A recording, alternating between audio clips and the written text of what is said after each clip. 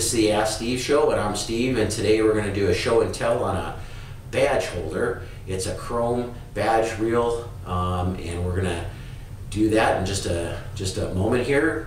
And as always, at the end of the show, we're going to have the bad photo ID of the day.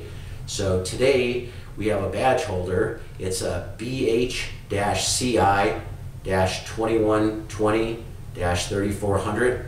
A lot of badge holders, a lot of different ways to attach a badge, so we wanted to give you the part number so you could identify this. It's chrome, so it's a very sharp looking one. It's got a kind of a shorter string, so you really want this where you don't have to reach too far with the badge reel. It's only 18 inches as far as the cord length, and it has a metal hook on the bottom, so you just clip it onto your badge with a metal hook.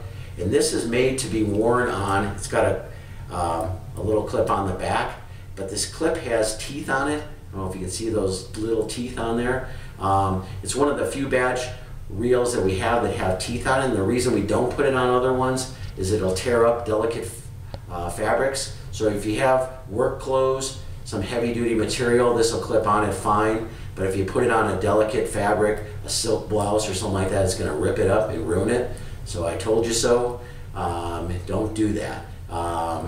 And it's rated to 30,000 pulls, so it's a very durable badge reel, and you can call it a badge reel, you can call it a retractable, you can call it a yo-yo, but just call ID Edge when you need these. So as promised, I'm going to give you the bad photo ID of the day, and while you're looking at that, if you have any questions, submit them to us on our Facebook portion of our website, idedge.com, or call us at 800-798-3343, and we'll make choosing a badge reel easy for you.